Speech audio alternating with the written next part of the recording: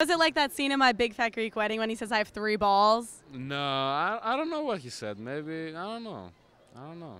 Maybe he said I like Bush or something, so... No, but it was funny. He came back terrifying. He said, I don't know what I did. Well, that sucks for him. What can I do? It's over. He lost it. He probably won it back, but whatever. When he got up in the morning, was he like, oh shit? Yeah. He cried. Actually, Really? he kind of cried because he lost $800. I mean, I'd have kind of cried too. I would cry. Thank you. How do you say thank you in Greek? Ευχαριστώ. Ευχαριστώ μου ανάρι μου. I would try to repeat that, but I don't know. Ευχαριστώ. I'm worried. No, come on, you have to. I spoke. Okay. Ευχαριστώ. Ευχαριστώ. Μανάρι μου. Manari mu? No. Okay, I got it. Keep your friend out of the casino. There you go. We'll try. We'll probably go after this semester. It don't matter. Whatever. We're trying to have fun. Well, then cut up his ATM card at least. We'll try. I'll try at least, maybe. Turns out it's contagious. Campus Confessionals. So Eric was one of the first ones on my show the first time, and he tried to take over. I grabbed my microphone, which is like my biggest pet peeve ever. I don't really want to tell it. It's my show. People can't know dirt about me. I have the microphone. Oh, so you're the host now? Obviously. What are you doing? Can I take the mic, please? No. Come on, you know that's like my biggest pet peeve ever when people grab the microphone from me. So last year I was trying to park. Well, this actually happened a couple of years. All right, get this. This is a really interesting story, and I'm going to take my time by telling it. So he did it the very first time. That's when the peeve started. So anyway, so tell me something embarrassing that's happened to you recently. Well, All right, so tell me about this throwing up thing. I was kind of wasted, and Kind of. yeah, I was like running around President's Park. I was in the volleyball court for a while. I don't know what I was doing, and then eventually I got back to my room and I ended up throwing up all over my roommate's chair. I have night terrors. I wake my roommates up late at night with my screaming. Yeah. And like somebody else cleaned it up apparently, so other people in the room, and I didn't tell them about it until a year later, like after we weren't living together anymore. So someone else cleaned up your puke? Yeah. I cleaned up his puke. That's how caring I am. What causes that?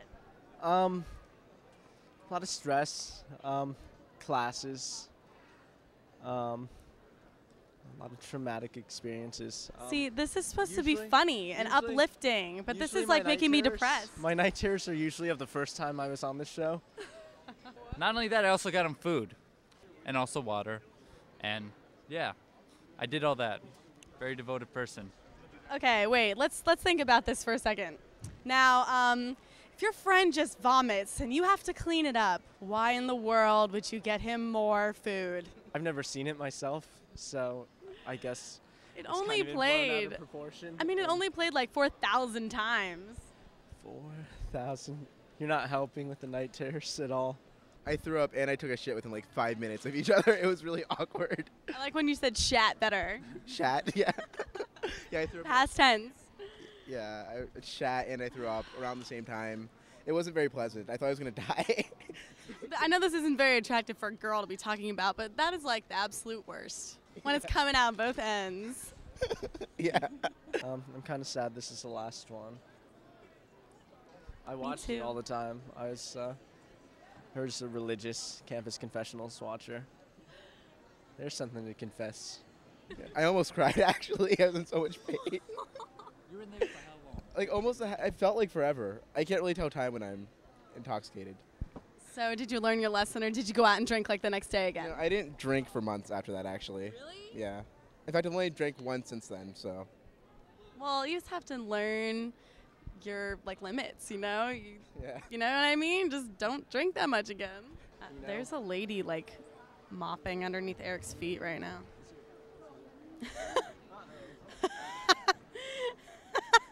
That wasn't me, was it? Anne and I took this class, and we're not going to name what it was, but our professor really blew. And it was 3 hours of hell every single week. So what did we do? Every week we sat in the back and we did the robot.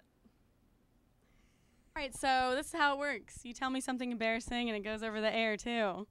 The best part? Something is that embarrassing? It's my show. I am the most boring guy you will ever meet. I don't believe you. You don't believe me? To be perfectly honest with you, don't believe me. No, I don't. Let's go with that. No. You're on the radio. You can't be boring if you're on. Are you kidding? Yeah. I mean, I have heard some pretty bad people on the radio, but you guys aren't one of them. And people in our class were just looking at us, though. And they were dancing too. Oh yeah, there's a lot of oddball stuff going on in that class. I mean, it was that boring that we actually were doing the robot. Literally. It was horrible. Exactly like that. I have to say that any story that is embarrassing about me would have to be relatively disappointing for your TV program. Well, so say it anyway, I then. haven't even been drunk in college. What? Yeah. What? See, maybe that's embarrassing. And there she was on the computer talking while we were.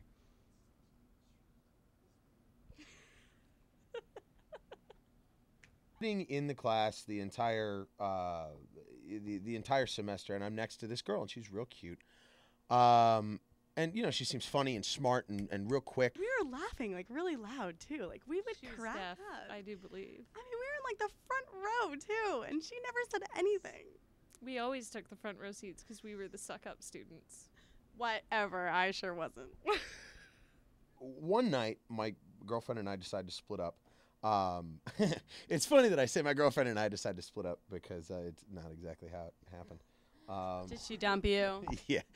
Oh, well, at least you had that other prospect in your class. Yeah, we're just gonna open up the whole box of painful worms, aren't we? We got so frustrated because we kept getting bad grades on our videos. Undeservedly. Oh yeah, we actually blew up a video. Boom. All right, you know, fine. I'm gonna work through the rest of the semester. I'm gonna get by. I'm gonna come out on top, and you know, maybe I'm gonna ask this girl out. So a couple weeks go by, and they keep going, and they keep going. Finally, I come into class, and I'm like, all right, today's the day. Gonna get on the horse. Gonna ask the girl out. I guess that's just something you have to deal with in college, like having a bad class. I guess everybody has a bad class. Or two. What was your other bad class? I had a lot of bad classes.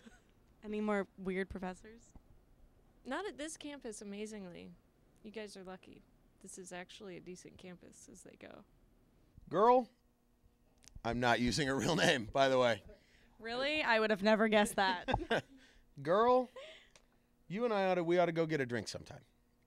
And she said, I'd love that. And I said, wow, it's that easy. It's that easy.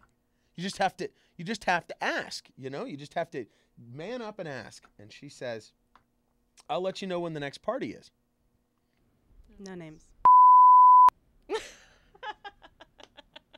I'll bleep it later. I have the power to bleep. Yes. You can say it too.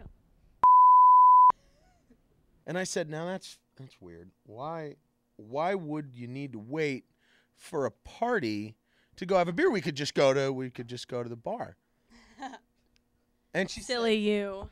She said, I was born in September of 1988, which would make her at the time 17 years old. What? I said, girl, it was very nice to meet you. I'll see you in class. And that was it.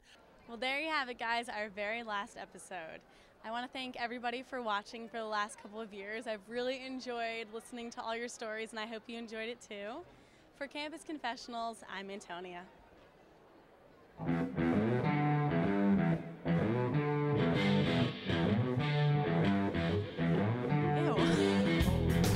Really cool.